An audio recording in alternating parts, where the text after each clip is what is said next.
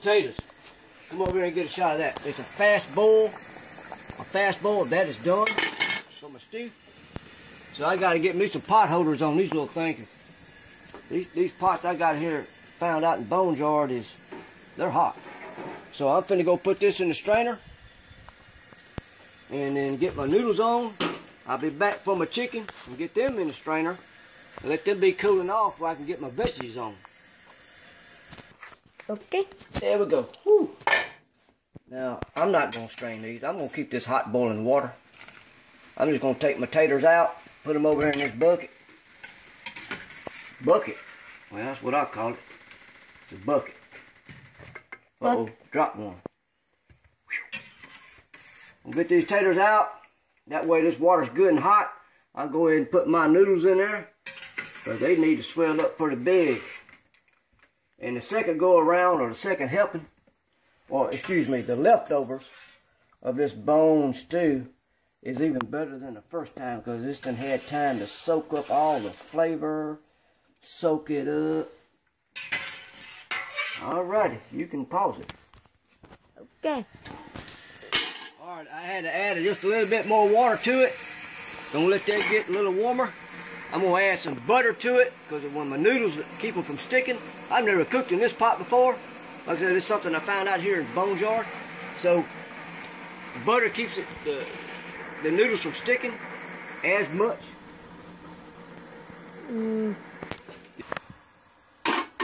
Good. A little butter in there. Let that good melt it down. And we're gonna throw them macaronis in there, the noodles. I'm getting this chicken out, letting it cool down so I can get the meat separated from the bone. So,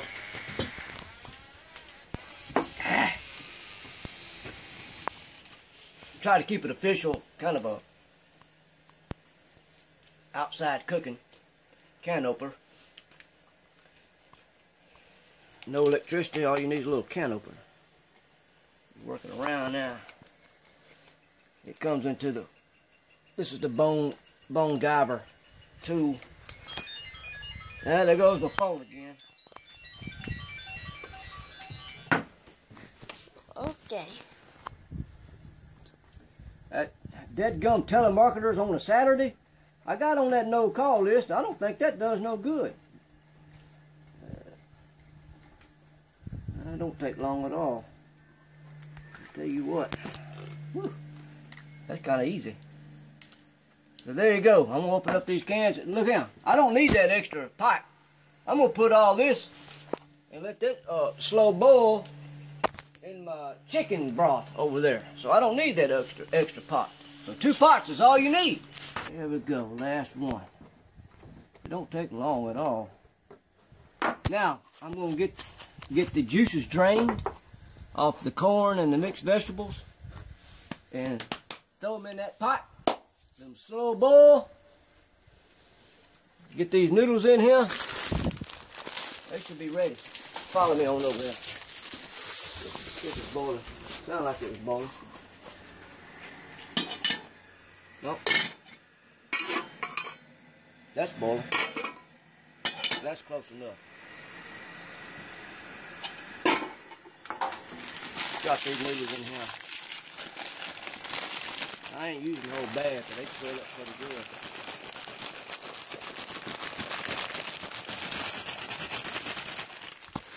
That look like about a half bag. Give them a little stir. Oh, that's plenty.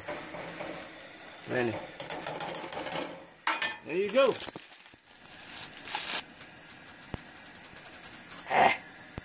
Good deal. I got them strained. Right, I'll pour the juices out. There goes the veggies.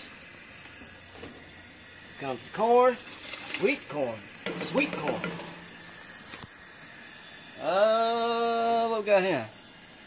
It's the tomato slices. Oh yeah. I'm gonna keep that juice in that. That gives it a hot flavor. Tomato paste. Tomato paste. Now this is a little slow process here. I like, oh wow, whoo, that's hot. I like to take my spoon and get it hot.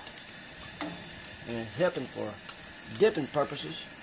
Comes off the spoon a lot easier. And I'm using usually 12. I'm using 12 ounces, which is almost equivalent to 3 small cans. And it should be efficient enough to have that tomatoey flavor.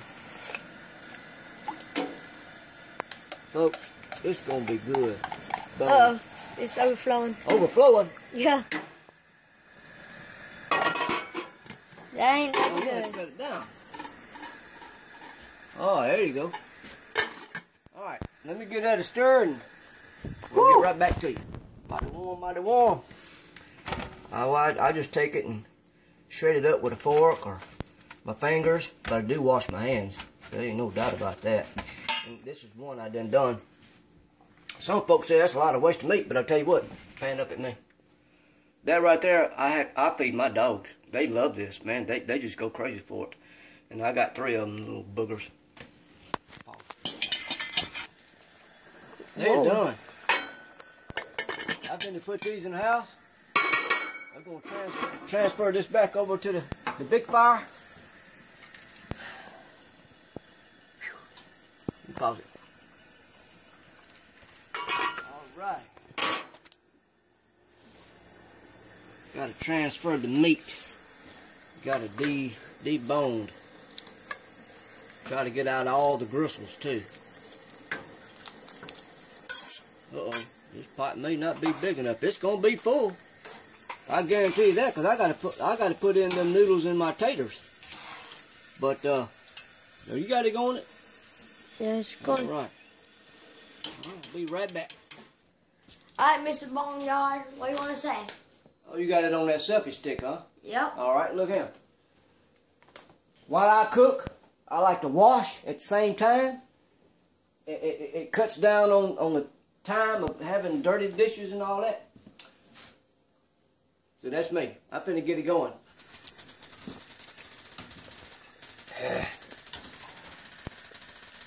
Yeah, the pot is full. I need to put this over here. I got my dishes and all my boilers washed. This right here is going to overrun it, but here's the last item. My noodles. You gotta do it very slowly. But surely. It's going to overfill it, but it's going to be great.